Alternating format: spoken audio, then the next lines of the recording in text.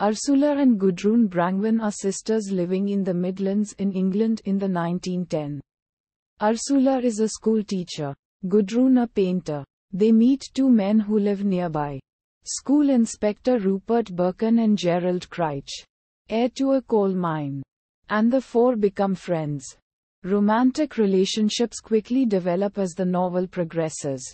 All four are deeply concerned with questions of society, politics, and the relationship between men and women.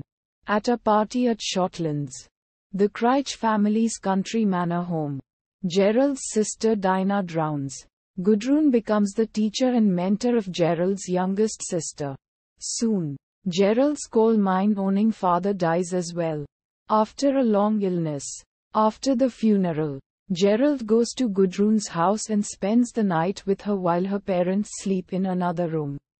Birkin asks Ursula to marry him, and she agrees. Gerald and Gudrun's relationship, however, becomes stormy. The two couples take a holiday together in the Austrian Alps. Gudrun begins an intense friendship with Loerk, a physically puny but emotionally commanding artist from Dresden.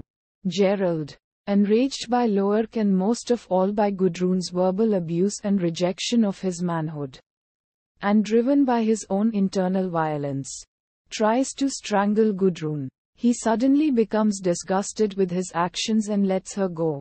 He leaves Gudrun and Loerk to climb the mountain, eventually slipping into a snowy valley where he falls asleep and freezes to death.